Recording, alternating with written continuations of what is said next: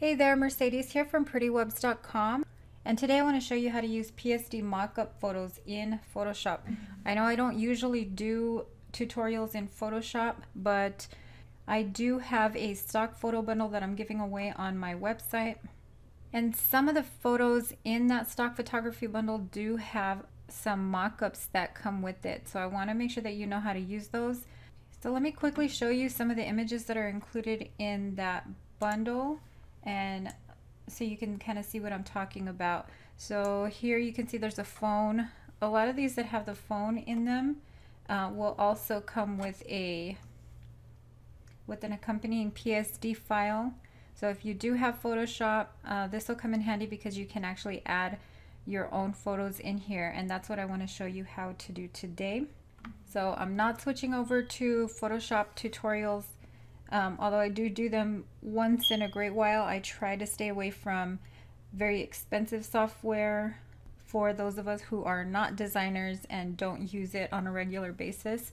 If you are interested in picking up this free stock photography bundle, you can, I have a bit.ly link for you. It's going to be up on the screen, but it's a bit.ly/PrettyWebz stock, and you can sign up to receive this there.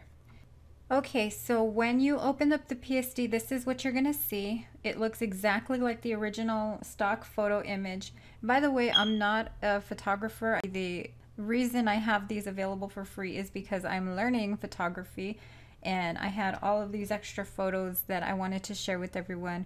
So these are not professional photos, but they are useful, and I'm sure somebody will get a lot of use out of them. So that's why I'm giving these away, and I hope you guys get a lot of use out of them.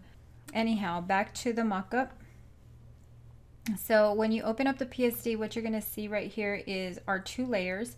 You're going to see the original layer, which is the actual photo itself, and then above that, so when I close this out, you can still see this little black rectangle here. This rectangle is actually a smart object. So when I click on it, it has this little sheet of paper or a little icon here in the corner, and all you have to do is double click on that, and it's going to open up the smart object. And from here, I want to import.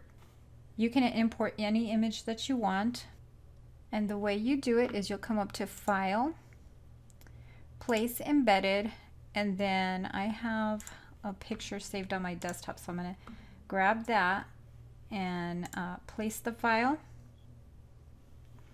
And mine actually brings up my raw settings. Yours may or may not do that, but if you do have your raw settings set up like that, you can just click OK. Okay, so once you have it in there, this section right here is gonna stay black. So if we close it right now, you'll have the image in there, and you'll have black both below and above. So because of the ratio of the screen, I'm gonna go ahead and turn this, and I'm holding Shift to make sure that I get it completely straight there. And again, I'm gonna hold down the Shift key and then grab this little handle here, and I'm just gonna fit it as good as I can anyway.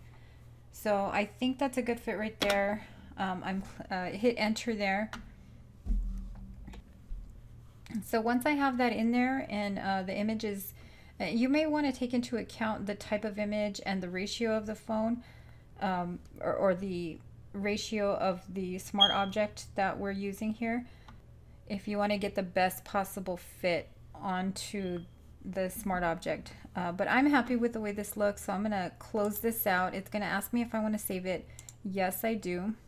And then when I come back in here, now I have a completely custom stock image that you know, I can put in a picture of my website, do really anything within the boundaries of this smart object here.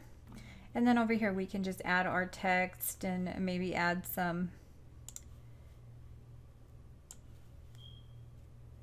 I'll come in and add something there, give it a little shadow for depth.